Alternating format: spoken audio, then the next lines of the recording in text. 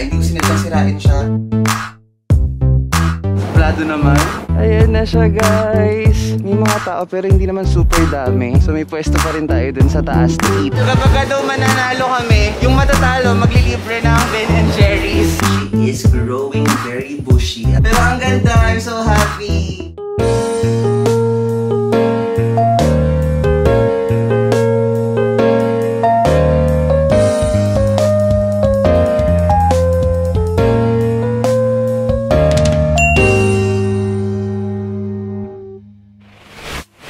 It's me Red and I hope you're ready for another episode of the #Red Vlogs. Welcome to another vlog, you guys. Happy Tuesday everyone. So I just finished work. It's actually 5:31 PM na. And as you can tell, kakaligo ko lang, kakabihis ko lang din. So ayan, ito lang yung sinuot ko. I haven't worn this top in a while. Ayan yung itsura niya. If I remember correctly, this is H&M Forever 21. Ang tagal na kasi nito. So I just paired it up with this navy blue na Adidas shorts kasi I'll be pairing it with our classic na Nike na ano yung tawag sa pair na to? Forrest Gump na Cortez. Ayan, I haven't worn these bad boys in a while. Nakita ko lang sila kasi naglinis ako ng baba ng bed. Tinago ko pala sila doon, so suotin na natin. Firstly, pupunta tayo ng Dyson kasi guys, nagka-problem ako with our Dyson vacuum. Eto siya, diba? Hindi ko sinasadya, hindi ko sinadyang sirain siya. Kasi nangyari lang siya naturally. I've been using this non-stop and sobrang ganda ng product na to. This is not sponsored or anything. Talagang sobrang ganda lang ni Dyson. Pero ito yung naging problem niya. Tapos ayun, magsa-stop na siya. Luckily, we're still on warranty kasi nabili to last year, June. So, 2 years yung warranty. So, until June 2022 pa naman. So, tinawag ko siya siguro mga 2 weeks back. Tapos, sabi nung customer service nila, linisin ko daw yung filter. So, I followed a YouTube video on how to clean this filter. So, I did. After 24 hours, tinry ko siya ulit. Ganun pa rin. The problem still persists. So, tinawag ko ulit kay Dyson customer service. Tapos, nagpadala sila ng bagong filter. Ayan, I received it kanina lang. So, ayan, nagpadala sila ng bago. Hindi ko na ikakabit. I tried this on kanina pero the problem still persists. So tinawag ko na naman after trying it out and ayun, na-confirm nila na problem na siya with the motor of the vacuum. So okay lang naman, kagaya nung sabi ko, we're still on warranty so walang problema. Binigyan ako ng 2 options. It's either magpadala sila ng engineer dito sa bahay natin to fix it up. Pero yung earliest possible date kasi is 2 weeks from now pa. And ang tagal ko nang hindi nag-vacuum. Puro buhok ko na yung aming sahig. So I chose the second option and yun yung pupunta at dadalhin ko na lang to sa service center nila dito sa Singapore, which is sa Ubi. I think they also have one in Raffles City yata. Pero according kasi dun sa customer service, ang haba daw ng queue dun. So dun na lang tayo sa Ubi pumunta, which is medyo around east. Medyo mas malayo lang siya pero okay na rin yun. Kapag na-drop off ko siya successfully later, makukuha ko na rin siya within 3 working days. So I'm excited to get this fixed kasi hindi ako nakakapag-vacuum for almost magwa 1 month na. So ayun, sasamahan daw ako ni Mark. Hindi ko alam kung saan kami pupunta after nun. Probably kakain. Pero since bawal na naman ngang mag-dine out, hindi ko alam kung anong gagawin namin or kung saan kami pupunta. Pero nag-aaya siya mag-bowling, hindi ko alam kung matutuloy. Anyways, i-update ko na lang kayo later, guys.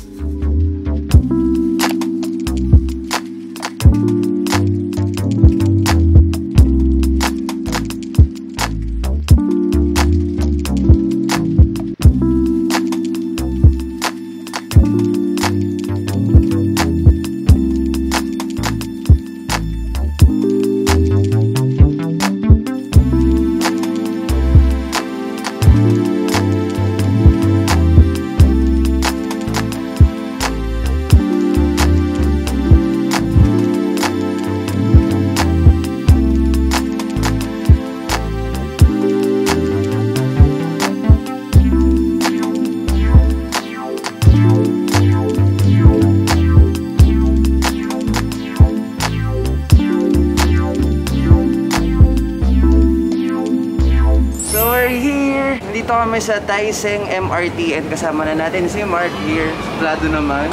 We-figure out pa namin how to walk towards yung Dyson na service center. Pero ito kasi yung nearest MRT according dun sa na-search ko. So ito yung itsura ng labas ng Taiseng MRT and doon yata tayo. So we here, anong tawag dito, Mark? Ubi something? Ubi Center.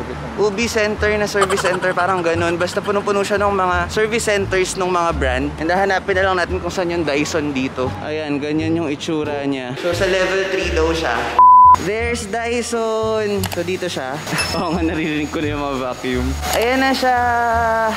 Nabigay ko na yung vacuum guys and they're checking it for me. Pero ako iiwan ko lang naman to and babalikan after 3 days. Pero they have their other products here sa display. Ayan, yung mga hair products nila. And yung fan, ayan. Ganito yung sa atin, oh. Good news guys! Tapos na nila agad. As in, naghintay lang kami dun for like 3 minutes yata. Wala pa nga yata eh. Tapos hindi na kailangan maghintay. Hindi na kailangan ng 3 working days. Natapos na nila agad yung problem and ayan na yung vacuum natin. I'm so happy! But anyways, maglalakad lang kami ulit towards MRT. Tapos hindi ko alam kung saan kami pupunta. Update ko na lang kayo.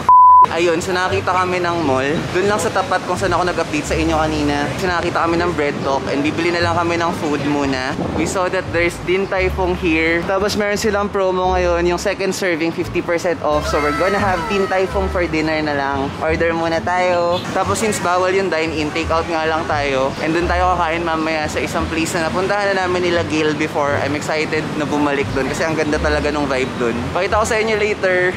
So we got the goodies. May food na tayo. Tapos mag-take na lang kami ng grab. We're just waiting for our grab going dun sa Tanjong Rhu Lookout Tower. Ayun. So ayan, dito kami dinrop off ng grab sa stadium. Ang magaling dyan, bumili kami ng food, wala kaming nakuhang drinks. So para tayo mabubulunan na lang tayo dun. So sa likod kasi nitong stadium, yung Tanjong Rhu na tower na sinasabi ko. Pero hanap muna kami ng 7-Eleven or kahit ano na pwedeng pagbili ng drinks before tayo pumunta dun. Ayun, ayun, para meron dong vendo, Mark. Yay! Merong vendo. Coke Zero. Ayan, so ito yung likod ng stadium guys. Dito sa Brewworks kami dati nila Gale. Tapos ito nga yung Tanjong Rhu Bridge. Ayun yung tower guys. Hindi ko alam kung nakikita niyo ba. Pero ayun, ayun yung tower.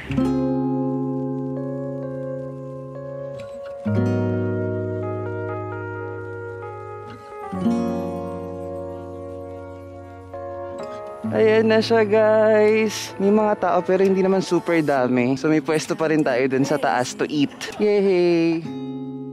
Of things life throws at you, I never knew I'd feel so safe in your eyes. Ayan, nandito na tayo sa taas and ang ganda ng view guys. Wow, sobrang nice ng view. So ayan yung stadium, tapos nandun yung Brewworks kanina. Kain na tayo kasi gutom na. For you and you had my heart as fast as the seasons change. My heart was stolen, parts of me that were broken, found love. So guys, we're here at Stadium MRT. Nilakad namin. Grabe, pawis na pawis ako. Pero Lucky, sobrang cute ng MRT nila dito. Ang nice. Pero papunta tayo ng Somerset kasi apparently nag-book pala ng bowling itong si Mark. So ayun, mag-bowling tayo.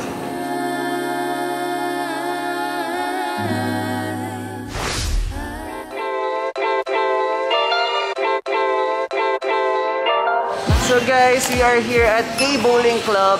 Dito to sa 313 Somerset and dito nga kami magbo-bowling. Hindi ko alam kung narinig nyo ako na maayos kasi medyo maingay. But anyways, I'm excited to play. Ang ganda ng ambience dito. Ang cool, sobrang cool. Ayun si Mark, inaayos na niya. But anyways, sobrang cool ng place. Punong-puno ng neon lights. May mga toys din doon. Sobrang nice. Hey, tonight can we stay? And why don't you talk to me, let's start a conversation. When you spend your time with me, you're speaking my love language. Meron kaming deal kapag daw mananalo kami, yung matatalo maglilibre ng Ben and Jerry's. So tingnan natin kung sinong mananalo sa amin. Speaking my love language. My love language is your love and affection. Won't you give some of it to me? Wala, daya, luto, luto. Nakakainis, nakakainis. Boo, boo. Whatever, whatever. Ice cream. Whatever.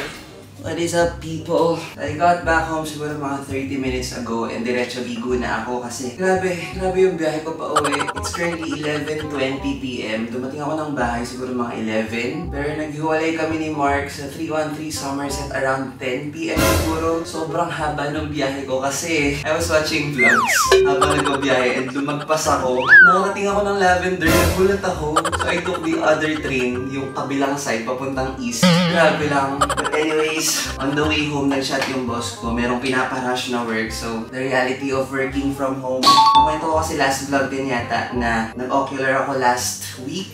Was it last week or 2 weeks ago? Hindi ko na maalala. Pero medyo busy sa office ngayon kasi meron kaming bagong subsidiary. So, branding and stuff. Alam niyo naman, marketing work. Ito na yung ating Dyson. I'm so happy na buo na siya ulit. So, ayan, as you can see, wala na siyang hinto.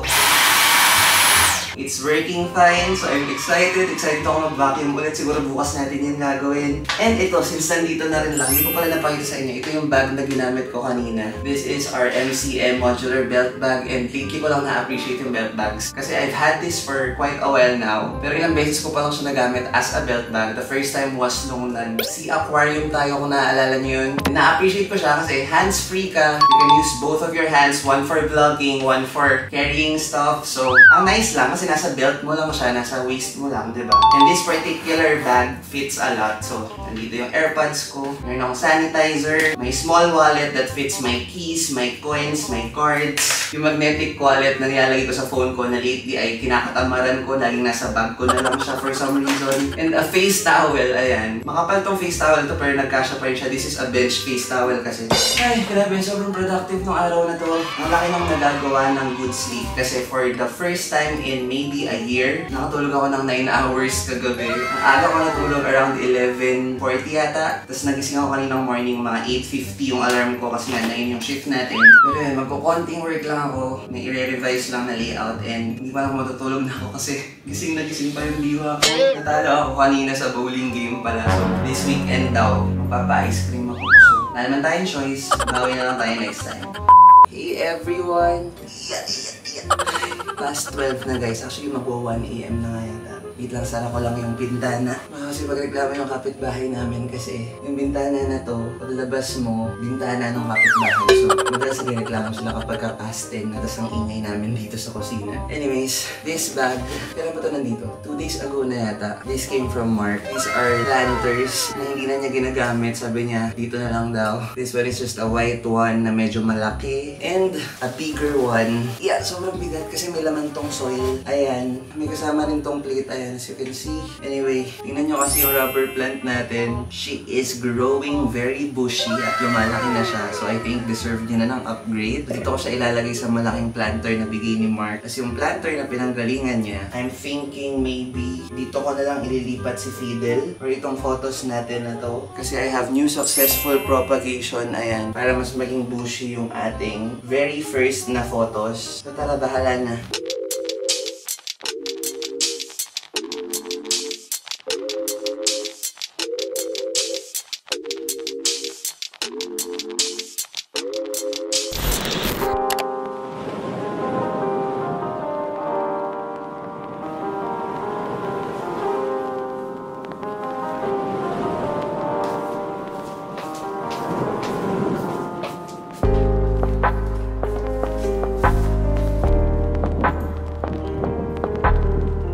Morning guys! So it's already the next day and it's a Wednesday. Midweek na naman. Hindi mo napansin yung buhok ko kasi wala pang ligo. Ang laki ng buhok ko. Ang alam ko talaga ako lang yung work from home. Pero nandito si Jel ngayon. Ba't ka nandito? Nanto kasi ako. Gusto ko matulog. Sana all talaga. Pero magla-lunch time na din. So magluluto kami ni Jel. Itom na ako. Nag-marinate ako kahapon. Hindi yata kahapon. Nung isang araw pa yata to. Ito. Mag-inihaw na lang tayo. Ayan. Malasa na to kasi matagal siyang na-marinate. Siko alat na nito. Chanin! Ano to? Minarinate ko lang sa calamansi, toyo, Sprite, pepper, garlic, konting ketchup. So iihaw natin siya. Do you think about what you're running from?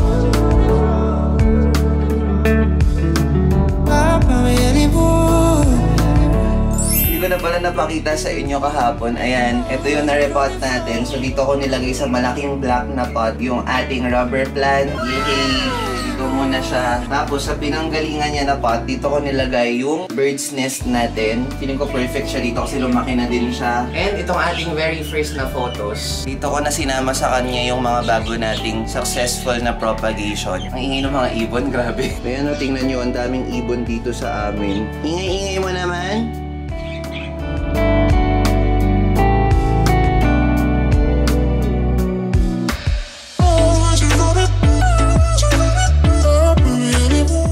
Hi guys! So kakatapos ko lang maligo. As you can see, medyo damp pa yung buhok natin. It's currently 3:09 PM and dumating yung ibang package ko. Kasi diba June 9 ngayon? 3 days ago, June 6. Nagkaroon ng 6/6 na deals. So medyo napa-order tayo sa Shopee. So I'll be sharing with you all the things that I purchased. Mga budol stuff. So maganda kayo guys. Actually, hindi pa dumadating lahat. Plano ko sana, hintayin na dumating muna lahat. Tsaka natin gawan ng parang mini haul, ganyan. Pero hindi ako makapaghintay kasi dumating na yung pinaka-excited ako. So, i-open na natin. Hindi na ako makapag-intay. Ayan siya. These are acrylic shoe boxes. I ordered 4 pieces. Naka-sale din kasi sila kaya napa-order na ako. Actually, matagal ko na talaga tong gusto. So, perfect time lang kasi nga, on sale. Open na natin. Binalot naman nila ng bubble wrap in fairness. Ooh, nice. Bawat piece binalot nila ng plastic para hindi magasgasan. Pero ayan siya. Daming kalat.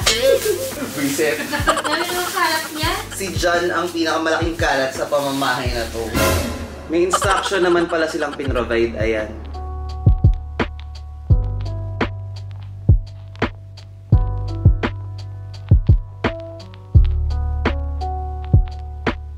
So, eto na siya guys. Tapos na natin buuin. Ang dali lang niyang buuin. Medyo nakakalito lang sa una kasi nga acrylic siya. Pero ayan na yung ating acrylic box. Hindi naman siya nabubuksan agad. Meron siyang ganyan. Ang ganda!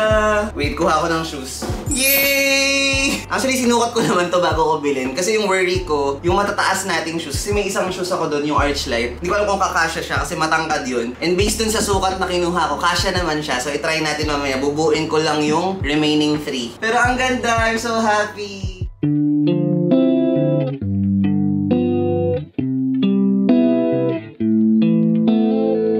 I don't think I'll ever fall in love with you, baby. I don't think I'll ever fall in love with you.